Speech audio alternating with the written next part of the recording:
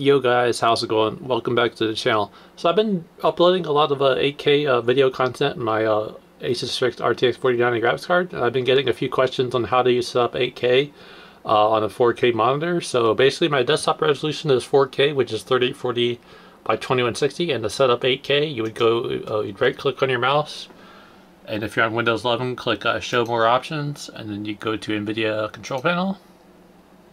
Let that load for a second.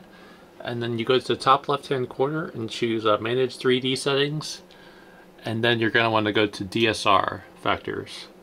Currently mine is at 4x. 4x would be like I said, 8K resolution, so 7680 by 4320. And again, this is assuming that you're already on a 4K display. So that's all you do there to set up 8K, and then you would just click apply, and then you could close it.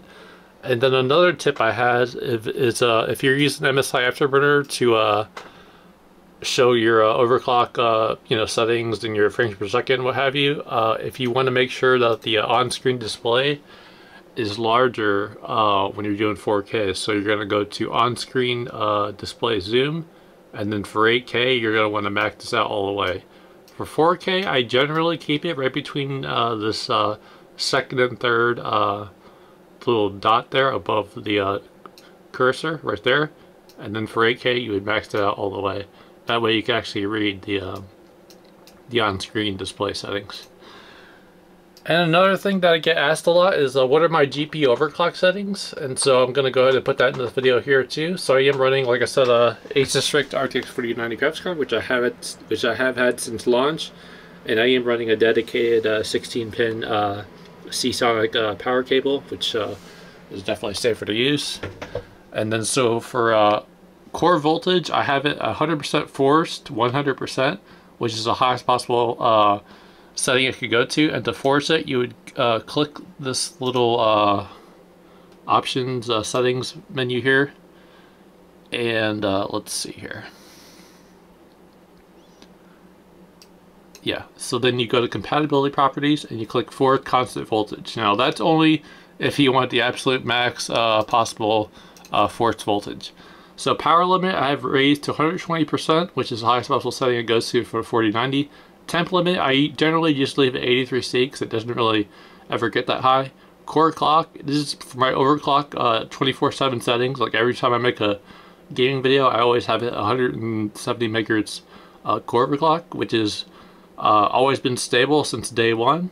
And then memory, I don't really have a very high memory overclock, but it's a pretty conservative setting, but 1185 megahertz. And then the fan speed I would generally set to 100%. Now if I go to apply these settings, you will hear that the fan will really kick on and will get pretty loud. And just so you can see the settings in GPZ, this is the clock speeds that everything would run at in GPZ. So, and generally in game my GPU would generally boost to around 3060 to 3090 megahertz depending on the temperatures.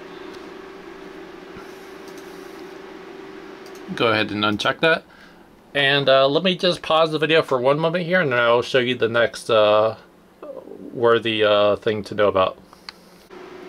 Okay, so now I just want to show you the example of setting up 8K in a game. So we're in Cyberpunk 2077, and as you can see the resolution is set to 7680 by 4320. Now one thing you want to monitor, now assuming you're running either a 4090 or 3090 which has 24 gigabytes of RAM, is you want to pay attention to the memory usage, GPU memory usage, which is right up there. It's at almost 22 gigabytes. Now the issue is of Cyberpunk, because it's such a heavy game, if you run 8K along with frame generation, it ends up using extra VRAM. So actually what's going to happen is if I go ahead and apply these settings in DLSS to set the quality mode, all the advanced graphics settings are fully maxed out. See if I can scroll down here and show you everything is fully maxed out. With ray tracing and ray path tracing and ray reconstruction all turned on. What's going to happen is I go ahead and apply that, is it's going to be barely playable. Right now we're getting 5 frames per second. So one thing you want to keep in mind about actually 2 frames per second there. One thing you want to keep in mind about 8K is if you're using DLSS frame generation, is it's going to end up using too much VRAM. And as you can see here, we're using over the amount of VRAM we have. We're using 24 gigabytes plus an extra 400. So clearly we're running out of VRAM, and that's going to make the game very much so unplayable. Like right now I'm trying to accelerate and it's just not doable. So that's one thing you want to keep in mind about 8K. And assuming you already have a 4090 or a 3090, the reason I mentioned those two cards is because they have 24 gigabytes of VRAM.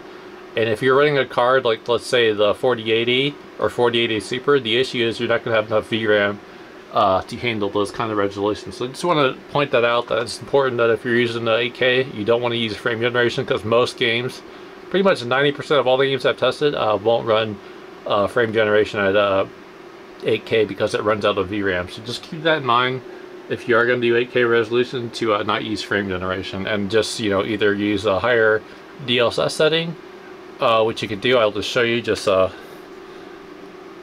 give me one moment as I try to load the menu here. So then when you want to go to DLSS, you're going to want to set this to ultra performance. That may make it playable, we'll see. And that brings the frames per second to 54, and that lowers the VRAM usage to 19 gigabytes. So just something else to keep in mind. If you're going to use frame generation in 8K, you got to really increase the DLSS settings to lower the render resolution to you know, make games playable. That's just one little thing I wanted to point out. So hope this video was helpful. I did have a lot of people ask me about how to run 8K resolutions, and a lot of people asked me what are my overclock settings for my 4090, so I just basically want to cover that in this video.